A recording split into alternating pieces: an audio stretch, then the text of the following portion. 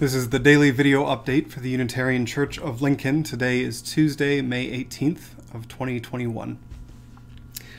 I'm the Reverend Oscar Sinclair. I said in an update, I don't know, probably about a year ago, that it is rare to do an update on the same topic 2 days in a row, but the exception seems to be COVID-19 and updates about that. So yesterday we did our weekly update, and today at 3:30 was the City of Lincoln's weekly press conference, where they announced changes to the risk dial. So not to bury the lead, they announced today, about an hour ago, that the COVID-19 risk dial in Lincoln is now at green. That comes with a lot of things, including changes to the directed health measure, the end of weekly press conferences every Tuesday at 3:30, and a lot of changes. This, along with the CDC's guidance last week, obviously has enormous impacts for us, along with every other church and business and family in Lincoln. So, what I'm going to ask us all to do is to just take some time and process.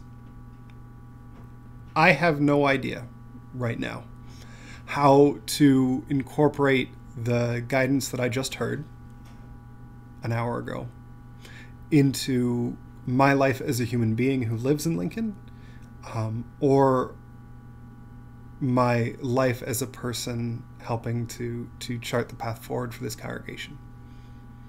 I know that it will have an impact, I just don't know what yet. So give us a little bit of time. We've got a meeting of the Reentry Task Force tomorrow night that's been on the books for about a month. Obviously, we'll have a lot to talk about, and if we have decisions that come out of that meeting, we will, as a church, announce them as soon as we can. I'm going to add a note of caution that it is possible that we will need more than 24 hours to fully decide what our path forward is. And if that happens, that's because we're taking the time to do it right rather than jumping into anything. I know there's probably a lot of excitement from some people with this announcement. I know I'm excited at what it means we can potentially do soon. And there's a lot of concern over what this means, right? It is the reality that nobody under 12 can get vaccinated yet. I have a 3-year-old at home who is not vaccinated and won't be for some time. Long COVID is a real thing and a real risk for young folks, even if the risk of death is lower.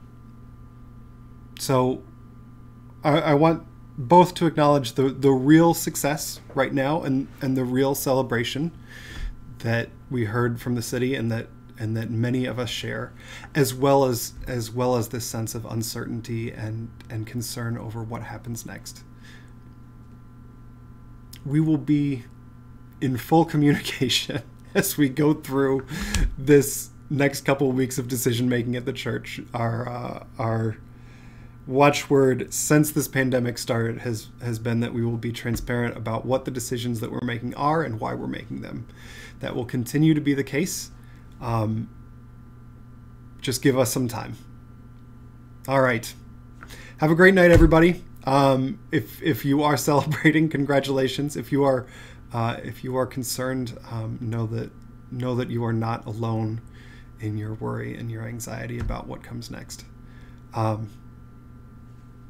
Best wishes to all. I'll see you tomorrow.